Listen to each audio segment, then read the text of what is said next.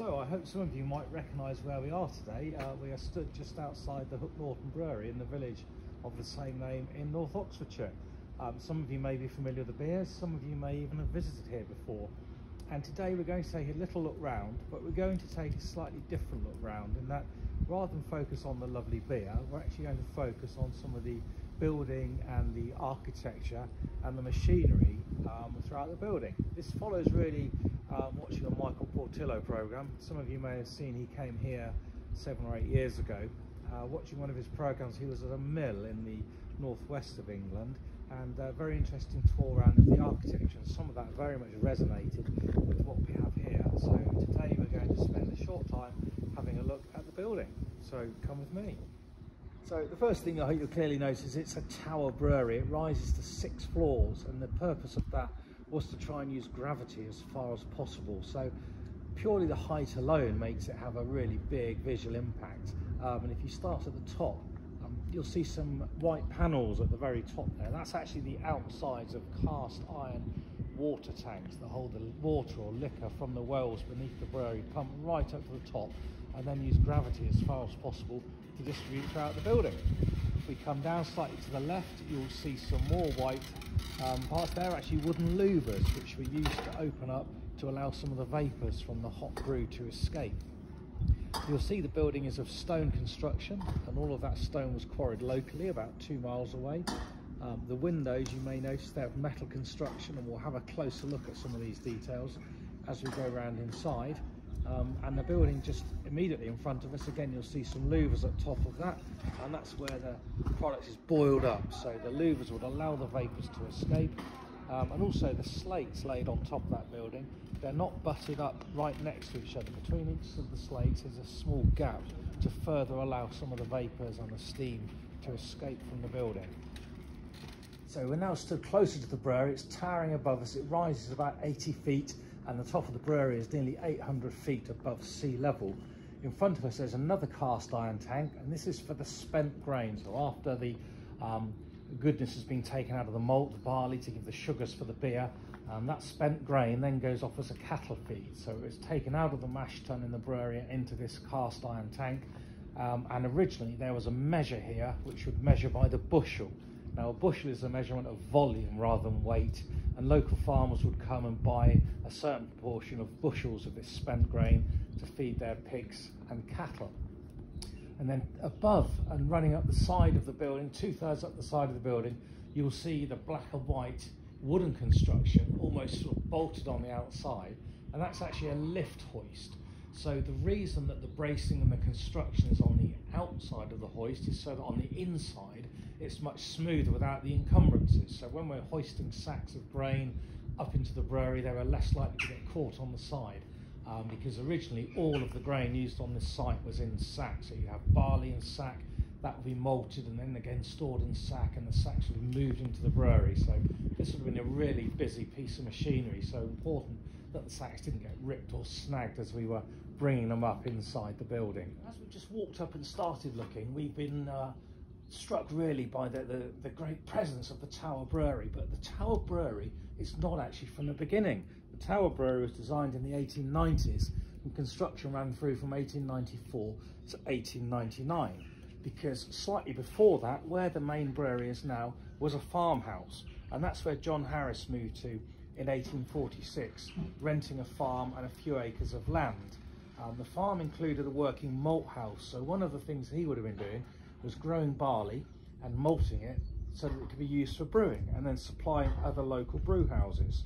So it was probably natural that he would try to brew with the malt that he was making himself. And he did, but initially it was on a very small scale and would have just been in the outbuildings of the farmhouse itself.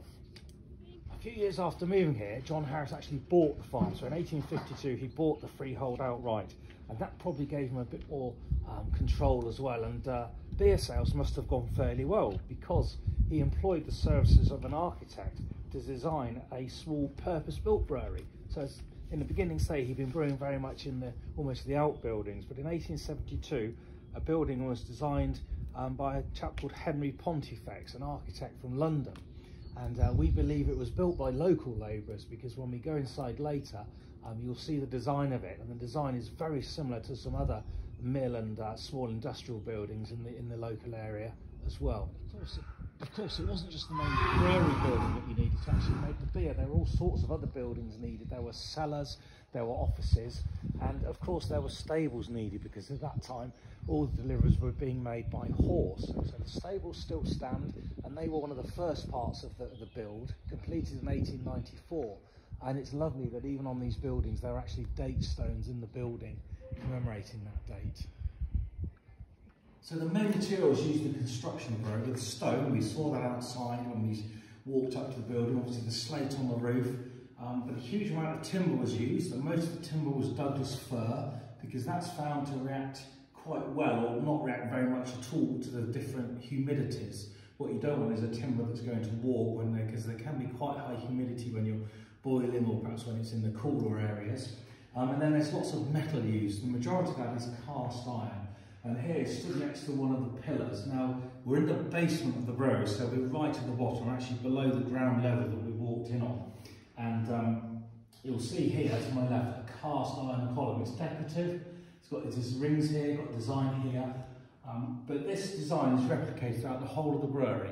So on the top of this, on the floor above, is another column, and so on, right the way up to the top. And as we go up, the columns do get narrower, because they're gradually taking less weight. So we'll see that as we go through, and hopefully that will become apparent. So as well as the walls of the brewery, there's this big metal, this cast iron construction as well, or most of it's cast iron. So these columns and the beams here, supporting beams, are made of cast iron.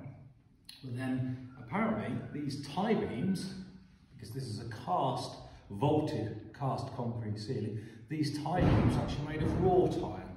We're not quite sure the reasoning why, so if anybody has any suggestions on that, drop us an email. We're always very keen to learn. But this fascinating room is a vaulted ceiling, and originally this room was where the yeast was stored. So this is a cellar. Before the days of refrigeration, this would have been where the yeast was stored in large open slate trays to try and keep it cool. Just before we leave this cellar, this basement area then, I just want to show a bit more. We've looked at some of the metal construction, and above us here are some huge cast iron brackets, and the reason for those will become apparent when we get up to the ground floor. And also, extremely important, 4 main ingredients of beer. One of the reasons that the brewery is here and has been successful is because of the natural water supplies available here, and below us is the original well.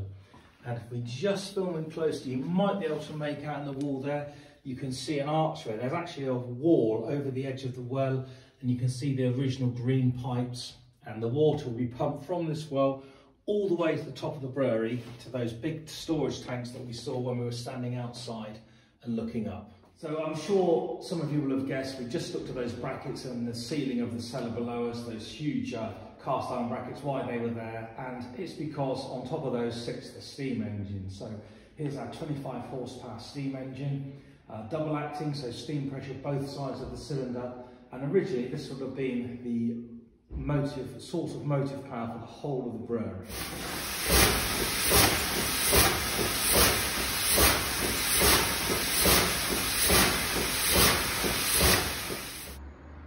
So motive power was needed for all sorts of things. In front of us some pumps, so these are water pumps, positive displacement water pumps that would lift the water from that well we looked at right to the top of the brewery. And if you look at the belt, you'll see that the belt is actually crossed over. Now, as a youngster, I could never quite work out what the reason for this for. It wasn't directional, because with a reciprocating pump, it doesn't matter which way round the crankshaft turns. But the reason for crossing the belt is you actually get a greater contact of the belt with the wheels that it's turning, because you've got more than 180 degrees, and it just helps with efficiency and with grip, because these leather belts can have a tendency to slip, but by just having a bit more in contact with the wheels that were driving and the wheel that was being driven, it just helped them to run a bit more efficiently and reliably. So the motive power from the steam engine to be distributed through the brewery was through a range of open gears, and here we've got these huge open gears here, driving right to the top of the brewery, taking us through right angles, and that's the same design all the way to the top. We have an expanding clutch here, which is wound in through this red wheel. So you literally wind the clutch out, then it bites and it will take the drive all the way to the top of the brewery. But interestingly, at every point where there are open gears like this, one of the faces actually has the teeth made up individually of timber, and hornbeam is the timber that's used. So this is one of the wooden teeth. So basically all of the teeth in this cog here are hand cut from hornbeam timber. And the idea for that was that the wear was on the wood, and also it reduced the risk of any sparks with a metal to metal. Tucked away in the corner of the engine room is something else, and here we have depth gauges. So we've already talked about the water tanks at the very top of the brewery, but to save people's feet, to save wearing out their hobnail boots up and down the brewery all day to check the level of water, in the tank is a float connected to a cable, and that cable runs all the way down over small pulleys to these indicator boards. And here we can see 1 foot, 2 foot, 3 feet, 4 feet of water, and how many barrels, brewer's barrels, that corresponds to. So you can take this and that will just settle out, the weight balancing with the flow 80 feet above us, and that's telling us that we have just over 110 brewer's barrels of water in the tank. So just over 3 feet 6 inches of water sat there. So a really simple design, but again a great forethought and ingenuity just to make something like measuring the water a much simpler process. So we're now in what's called the brew house. That's the largest building at the front of the brewery, not the main tower, but the big building at the front. And this is where the sweet work, the extract from the malt, is boiled up with the hops. And so a boiling process, lots of steam and lots of vapours. You'll see at the top there the louvers to allow those vapours out. And this again is where the slates are not butted up together, but there's a gap between them to allow some furthermore of that vapour to escape. You see this timber construction, and this is again why the Douglas fir is such a good timber to use, because it's quite resistant to moving in extremes of moisture and humidity. You may see the main beams running up from the corners of the building, and you'll see those red shoes. We'll have a closer look at those in a second, where the beams come in just to support all of that construction. But just before we go up there, in here we still have an original copper dating back to 1900, no longer used, tucked away there. You can see how it's actually a copper vessel, but it's built into a brickwork. So the brickwork was built around, and that one would have been directly fired. So underneath there would have been a coal or coke fire, and it would have been someone's job to get that fire going, ready to boil the wort up in the middle of the day. And this second copper, this again dates from the 1900 from the Tower Brewery, but this one was converted to steam firing. In 1970, we put our first oil-fired boiler in, and at the time we put some steam coils that you can see in the bottom of this, running around the bottom of this copper, and inside is like an upside-down funnel, which just helps as the wort starts bubbling together. It bubbles up, hits the hat at the top, and recirculates itself around. So we've walked in the brewery, we've walked through that main Tower Brewery, but now as we've come up to the second floor, we've walked into the 1872 brewery, that brewery designed by Henry Pontifex, the brewery engineer from London. And you may notice there are lower ceilings here. There's a lack of cast iron columns because they're smaller rooms. And this is the building that, although it's designed by a brewery architect, the actual building itself is very similar to other buildings in the village. There's a particular farm with a mill on the side of it. It's very similar construction to this. Low ceilings, quite acute angle ladders and steps between the floors. And in the corner of this room, you'll see a malt mill. So a mill for grinding the malt before it was mixed with the hot water in the brewing process. And that's actually a stone mill where you have the two stones in there. The grain will be dropped in into a hopper above, and then moved through the mill. And then once it had been crushed, once it was grist, it was collected and could be brewed with. And that was driven by a small steam engine, so predating the steam engine we looked at on the ground floor. So this is in the 1872 brewery, but fascinating that when they built the main Tower Brewery that we see, they did use some of the space afforded by the 1872 brewery, and that's where we are now. Back into the William Bradford Tower Brewery on the second floor, and we're now in the malt stores. And you'll see in here now we have sacks of malt. These are all different sorts of malts, some pale malts, some coloured malts, some lovely dark roasted malts, but all of the malt here is in sack. However, that was not the original way that these rooms were used. What we had originally here were actually 5 rooms, boarded out floor to ceiling with timber, and grain would have been brought to the floor above, so up to the 3rd floor in sack, and then tipped through the trapdoor here. Each of these bays has its own trapdoor. We've been tipped into here, and these rooms were being full of grain from floor to ceiling. So in effect, they were a form of silo, in that they were wooden boxes that grain was stored in. You'll see in front of you again, we're back to the cast iron columns. So this is sat on another column below it, and which is a bit thicker diameter, and another one below that right down to the basement. And above this, when we go upstairs, we'll see again more cast iron columns on the top. But here we had, say, 5 bulk malt storage bins where the malt was brought over and stored here.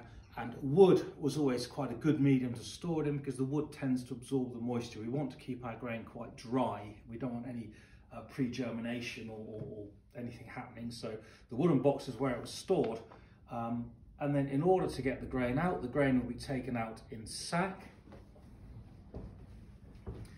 And to do that, we have these wooden slides. So a couple of nice sharp hooks each side, hang a Hessian sack on there, lift the slide, and grain would fall out into the sack and could then be moved.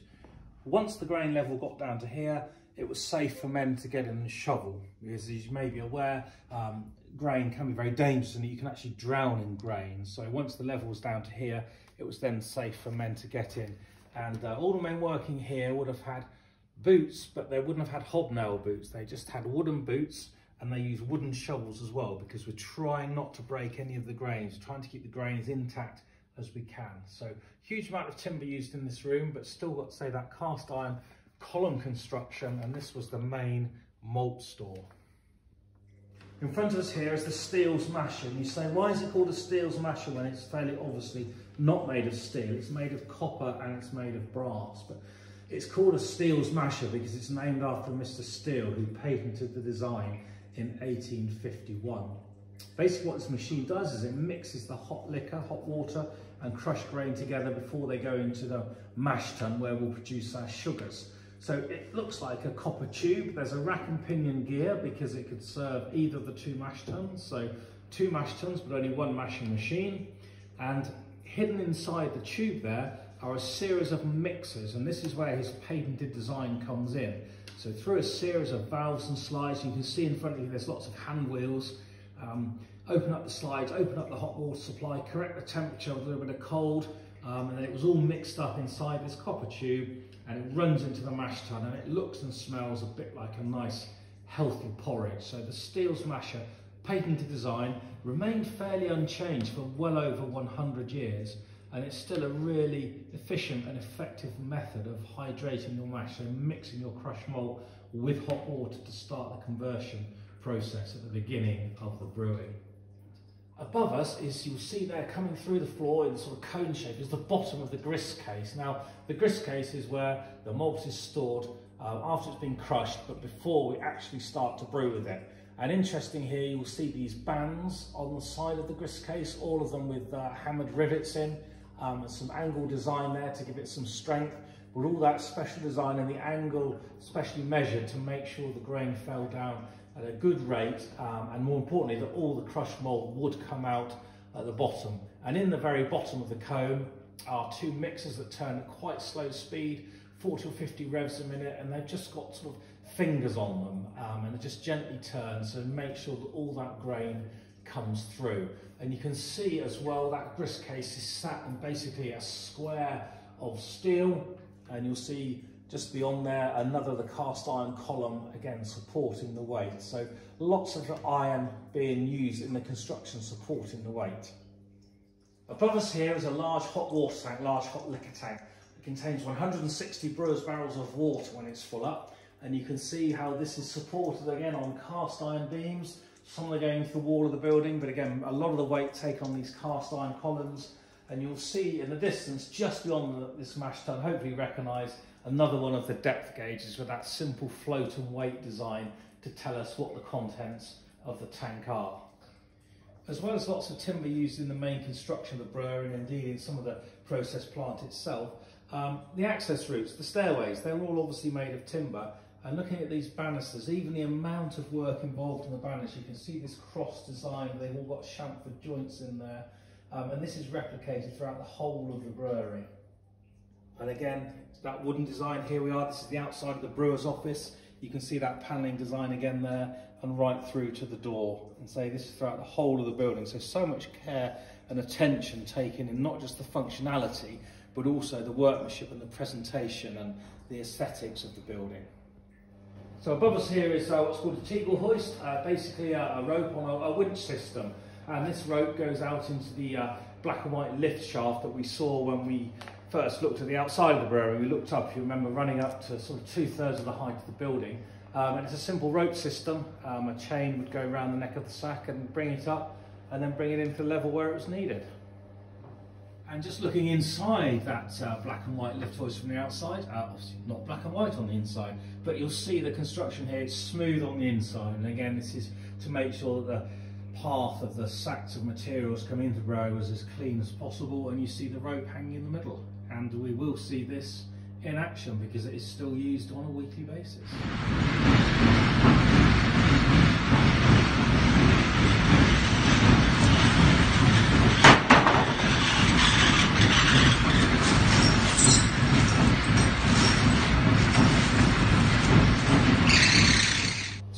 Grain around the brew, we'll select the grain that we want to use in a brew. That's tipped into a hopper, and then it needs to be taken up to the mill to be crushed, to be gently broken open before we can mix with hot water in the brew. And so to move them up there, it's basically a cups on a belt system, sort of Jacob's ladder, and you can see these metal cups on a belt, and they'll spin around and pick up the grain coming out of a slide and take it up and deliver it to the top of the mill.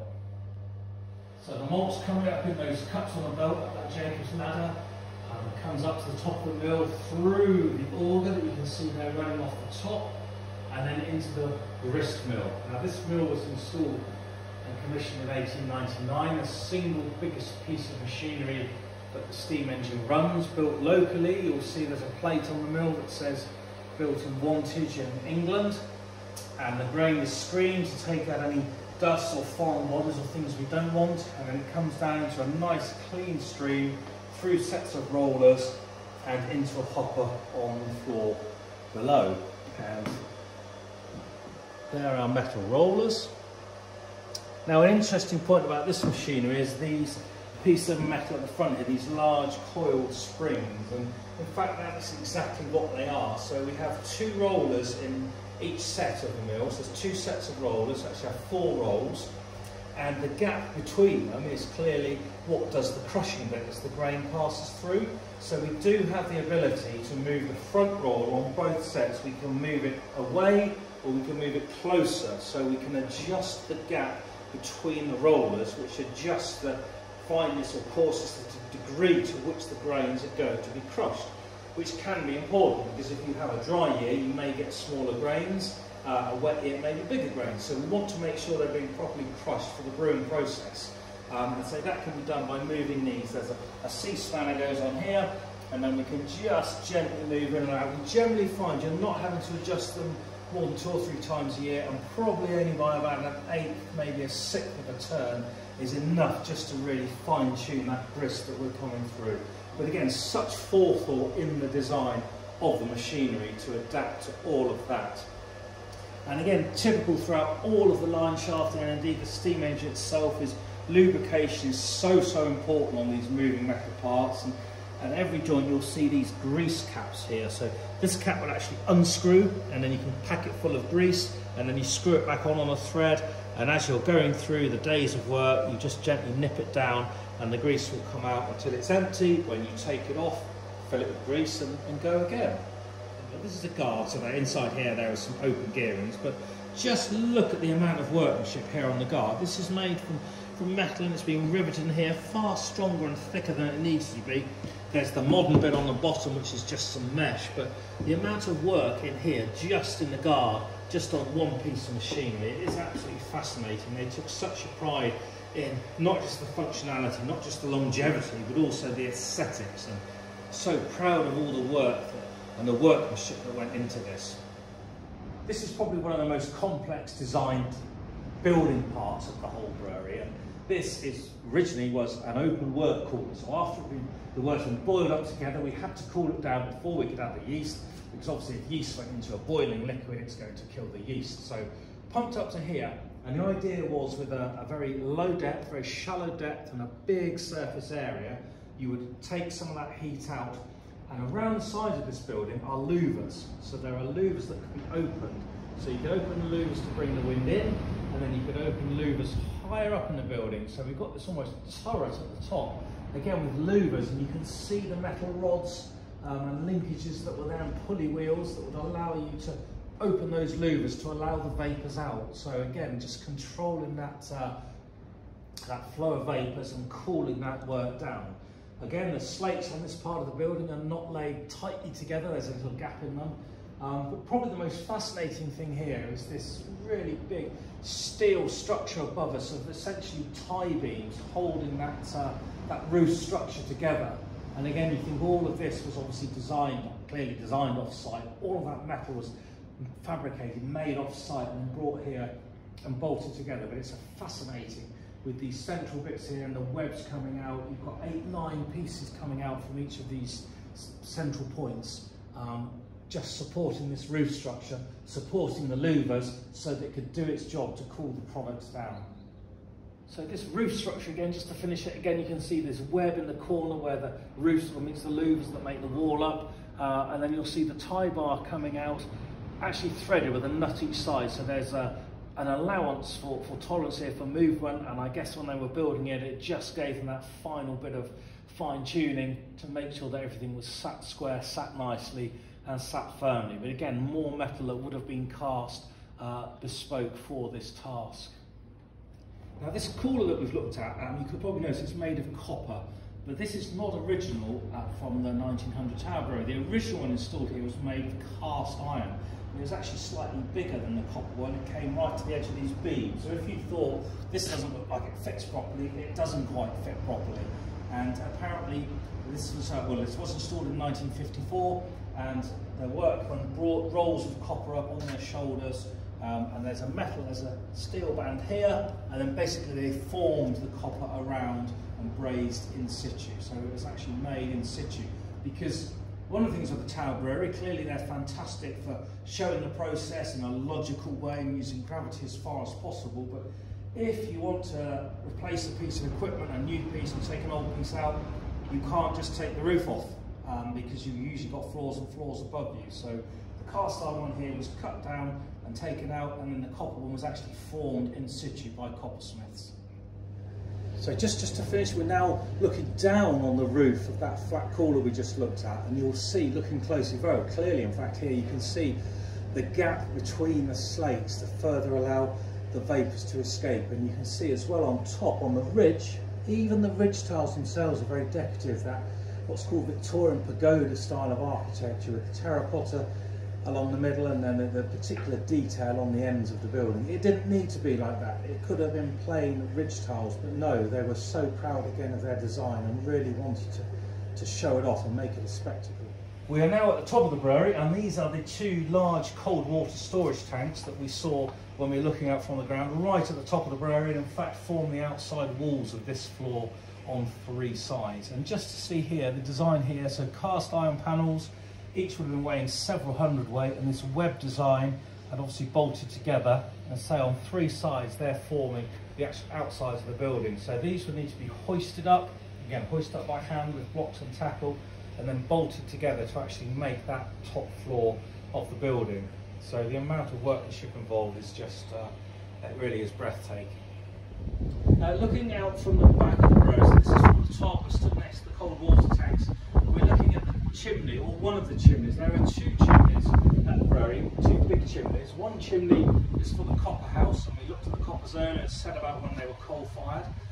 But the bigger chimney, this chimney we're looking at now, is actually the boiler chimney. So steam was the source of energy to run the steam engine, so to get our motor power, and steam was also the source of heating, so we could boil up the brew. So this chimney came from when there were 2 coal-fired boilers, and this chimney was actually extensively rebuilt about 10 years ago.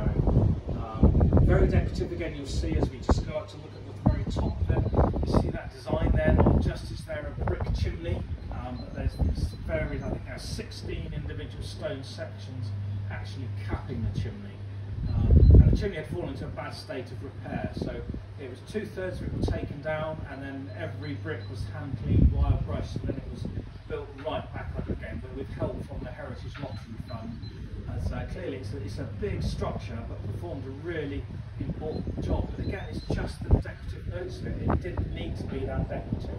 And it's quite unusual. The majority of chimneys from around this time tended to be built round with metal bands around them, and you still see some of those in the areas of the northwest, and indeed it's a round chimney on the Bliss Tweed mill at nearby Chimney Hall. This boiler chimney, nearly as high as the brewery, so that the smoke would be dissipated. 16 big blocks of stone on top of a chimney built of engineering bricks.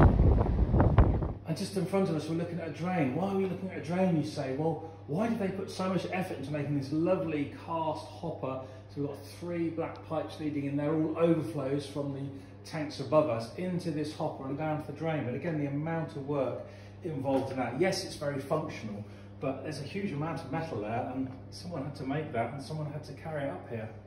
We talked about the columns when we started off first inside the building in the very bottom in that cellar. We looked at the size of the columns, and we're now on the 3rd floor, and cast iron column again in front of us. This is where the cast iron columns on top of each other actually finish. But you can hopefully see by looking at that, it's about half the diameter of the column that we saw on the ground floor. So as the building went up, they got narrower, but most of the weight was taken on these columns. So we're now in our fermenting room, and these are round fermenting vessels made of oak and made in a barrel fashion. So in a circle, they're supported by metal bands, and you can see there the adjustments on the bands so that you could tension or loosen them to hold the wood nice and tight together and to prevent any leaks. And what we're looking at here, this copper funnel, cold water flows through a cooling panel on all of our fermenting vessels, and by having it flow here and into this copper funnel, just enables you to check the temperature. You can either hold the pipe or just check the temperature of the water. Again, really simple, but the amount of workmanship each of these copper funnels made, threaded onto a pipe, and the copper bent here so that we could do that, but that was the design they wanted to do, and very efficient, very simple. As we've been walking around the main brewery, we've looked at some of the woodwork and the design on the banisters and the steps.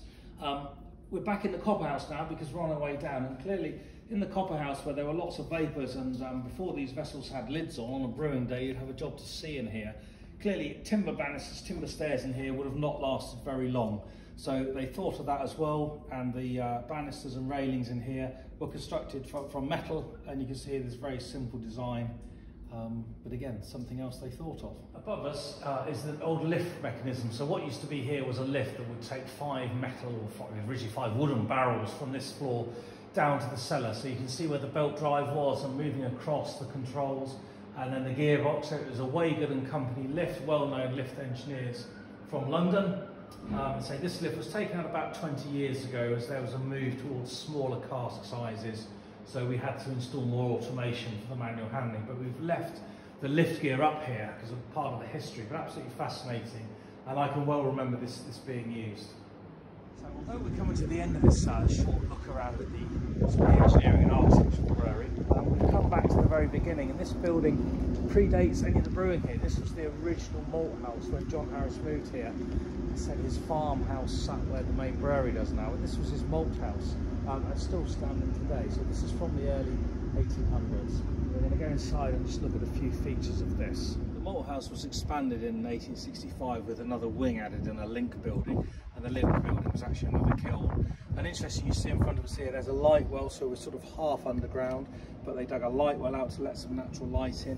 And even in this industrial building, the arch above the window, that lovely detail of red and blue brick with a stone keystone in the middle again. They really did want to make sure that this was not just a functional, but a very pretty building. So we're actually inside what was the maltings now, and in the malting process, grains are soaked up to a moisture content of about 45%, and then they're laid out on a floor 12 to 18 inches deep to gently start to germinate over a few days. And this was a malting floor, so the quarry tiles are actually sat on a layer of cement, on a layer of pitch, on a layer of timber, and clearly the pitch is there to try and waterproof from all the very wet grains.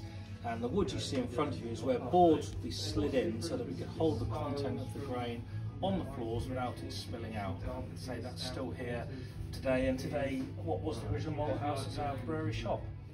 And we're now looking at one of the offshoots from the kiln. So the other side of this wall was a big kiln where the grains, once they germinated, would be gently roasted to dehydrate them and to put them into a stable condition from which they could be stored before they were used to make beer. And in front, as you can see, this is where the kiln would be offloaded down this slope and through the trap. So this is the floor above the malting floor we just looked at, and you can see looking up these very impressive roof trusses with at the very top of the apex you have a metal shoe with the two joists running into it, and then you have the purlins, then you have this lovely design, but down at the bottom you also have the metal tie beams going out into the walls. So quite an unusual design of timber, again all there for a reason, but most impressive. And just a point of interest in here, we've now moved into the area that was the original kiln, so where the grains were roasted, and you'll see looking up the purlins are not set at 90 degrees to the actual roof pitch, they're set vertically, and apparently this was because of the heat generated within the metal kiln that was fired by coke that was within the building, and again that was fairly typical of the design of the period. And we looked at the windows from the outside on the lower levels where we looked at the light well and that lovely arching. We're now a floor above that, and because we wanted to try and control the temperature of the malting process, you didn't want big windows letting lots of sunlight in. So you've got these quite small windows on this floor, which have been enough to allow ventilation and perhaps manage the humidity, but not so much that in a warm summer you had too much light coming through. And even the design of the brickwork as you move up to the lintel and above is quite fascinating. Just to show you sitting at the end of the roof structure again, how the rafter sits down and sits in, not just in the wall, but again within a metal shoe that's sat within a wall that's sat on top of a padstone, and then you can see that wrought iron tie bar coming out of the timber as well.